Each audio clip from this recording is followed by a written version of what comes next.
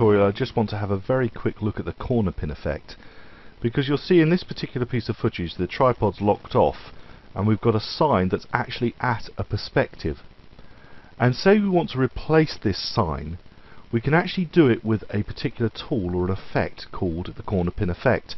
Now we will be doing a whole section on effects a bit later on, but while we're talking about motion and we're talking about animating things, I want to also demonstrate how you can kind of lock these together to get the best result.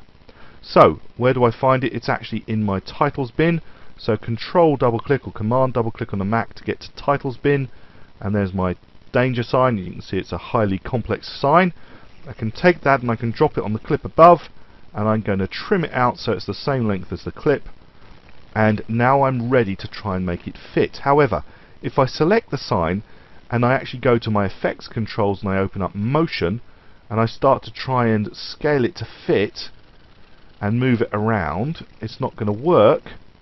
And if I then say open up the motion controls and uncheck uniform scale to see if I can, well, sort of make it fit in a different way, you'll see that clearly no matter how I do it, I'm not really going to be able to get this item to fit, simply because it's at a perspective. So I'm going to reset my fixed effects and take it back to its full size, and I'm going to apply the corner pin effect. Now it's found under the effects tab here. We've got all the presets we've looked at before. We don't want presets, but we do want the corner pin effect. Now if you don't know where an effect is, you have this wonderful search dialog box just here. And if you click in the search dialog box and start typing corner, by the time you've got to the N of corner, you'll find that you've got video effects, distort, corner pin, and this is the one we want to apply. Now to apply it, my piece of text is actually selected. I could simply just drag and drop it on here, or the even simpler way in CS6 is just double click, and when I double click, the corner pin effect is applied. Now initially it looks like you have to drag corners around with this hot text, which isn't exactly the way that I'd want to do it. I'm just going to reset that. But notice it's got this little icon here, which again is telling us that if you click on it, you're going to get access to these points actually up here in the program monitor.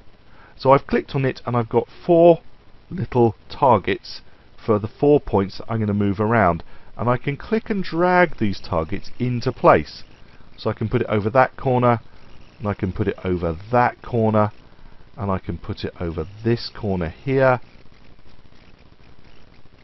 and I can put it over the last corner. Now if I'm not 100% sure that I've got that right, what I might want to do is zoom in my viewer, and you'll notice we've got a little button here that says fit, and I can actually say, well, go into 100%, and then I've got scroll bars to scroll around to see how close they are, and once I've scrolled around I can make sure that it's as close as possible to how I want it to be by using the scroll bars.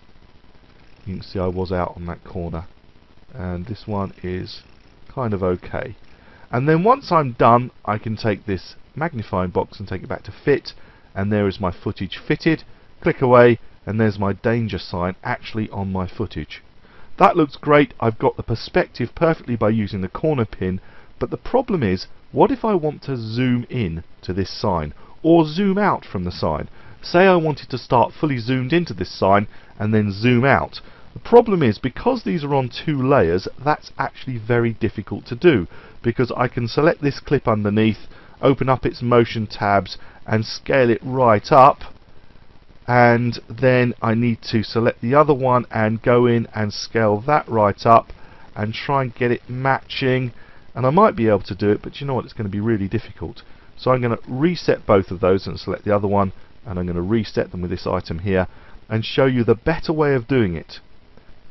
What we need to do is make Premiere Pro treat these 2 items as a single piece of footage. Now there are a couple of ways of doing that. One is I could create a new sequence, and I could drag danger sign into the new sequence. I can even take danger sign, drag it to the new sequence icon or new items icon, and create a new sequence that way which has got danger sign in it, and as you'll see, that is nested and it's got a good name, danger sign. There is one other way of doing it. If I take original danger sign with the 2 items there, I can select the top piece of footage and hold the shift key and select the bottom piece of footage so they're both selected. Right click on them and choose this option here that says Nest. And when you nest, both of the items are brought together as a single item, which in this case is called Nested Sequence 3. Now it's not added it, you may notice, to the sequence bin. In fact, if I go up, you'll see that it's added it to the root of the bin. So if I do want to use the nested sequence, it's chucked it in the root, and I need to take that and drag and drop it into my sequence bin. So that's a couple of ways of doing it. I'll just run over them very briefly again. Control double click sequences.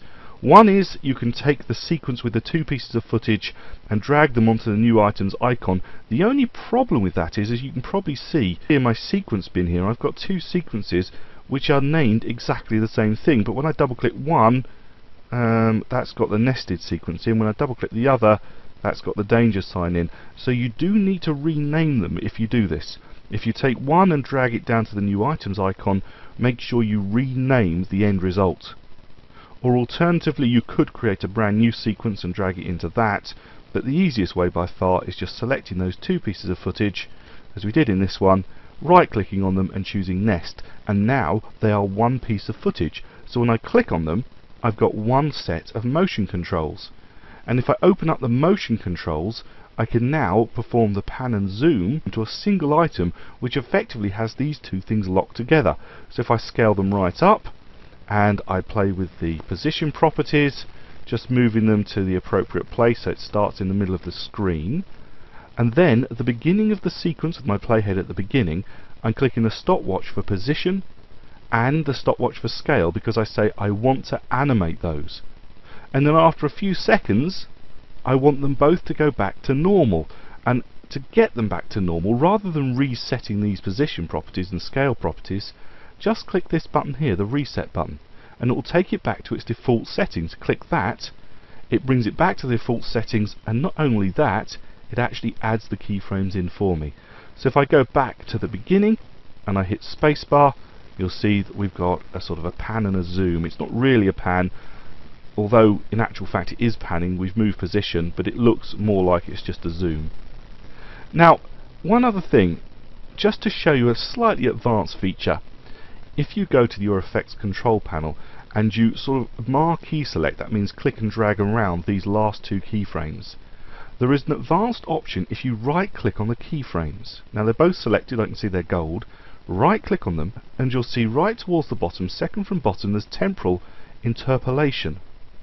And I'm not going to explain all of these, but if you go down to this one that says ease in, the keyframes will change. So they've changed to this hourglass look. And the difference is that there is now a smooth finish to these keyframes, so that when the timeline comes to this point, rather than a sudden very abrupt stop, it's going to be a lot smoother. So let's just try that. I'll play that again. You can see that that's much smoother. Now you can also do this incidentally to the beginning keyframes, select those and right click them, but rather than choosing ease in, you actually choose ease out. You're leaving those keyframes, and that will give you a smooth out and a smooth in. And that just looks a little bit more professional. And if you're doing any of this kind of scaling and position work, do play around with the ease in and the easy ease, these different options, by right clicking on your keyframes, so that you can actually get much better results that look far more professional. So you've learnt about the corner pin effect, you've learnt how to nest things, doing it in the timeline and different options, and we've even played with keyframes. In the next tutorial we're just going to have a very brief look at animating a little bit in the timeline itself.